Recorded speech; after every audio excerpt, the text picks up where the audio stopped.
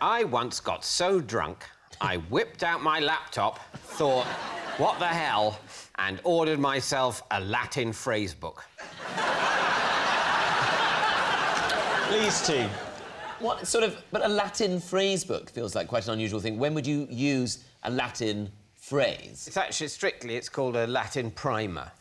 But it is a book of Latin phrases and Latin grammar. But nothing had happened in the previous years where this was a problem. You were fine without your Latin. Well, I had a, you know, very awkward dinner with a centurion, but... You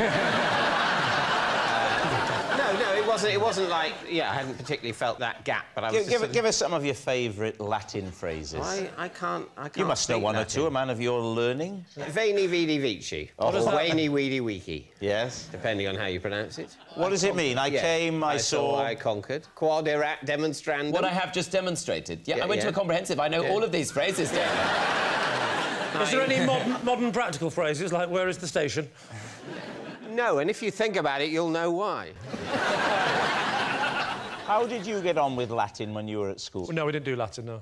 You'd need a primer, wouldn't you? You'd need a phrase. We had loads of that in the shed. Tom, what are you thinking? The idea of buying a textbook for a language that is no longer spoken for somebody who works in an environment where that language isn't used, which was taught to him at school several years ago, that he had to get drunk to buy, is exactly the sort of thing that David Mitchell would do. So true.